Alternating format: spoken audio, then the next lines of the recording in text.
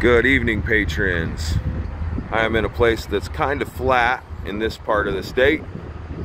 Green. I can smell rain blowing in off the Gulf.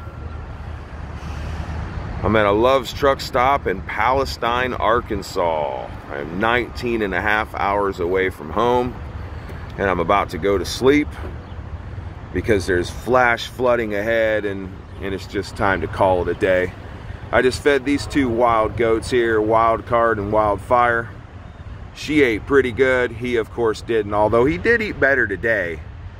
I'm about to give them some alfalfa, batten down the hatches, and ride in the storm out. And that's the deal for today. Oh, that was close.